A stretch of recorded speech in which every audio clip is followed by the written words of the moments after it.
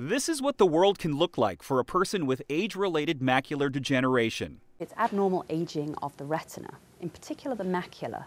Mayo Clinic retinal specialist Dr. Sophie Bakri says symptoms can vary. They can range from distortion of lines, distortion of letters. They can also have blind spots. Caucasians with blue eyes are more likely to get macular degeneration than people of other races. A family history of the disease can increase your risk, as can smoking and obesity. There are two kinds of macular degeneration.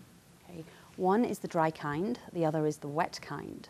The more common dry macular degeneration leads to thinning of the macula or drusen spots under the macula. Its progression can be slowed by taking special vitamins. Wet macular degeneration is caused by abnormal blood vessels that leak fluid into the macular region. The wet condition can be treated by injecting medication into the eye on a frequent basis. And the results have been excellent.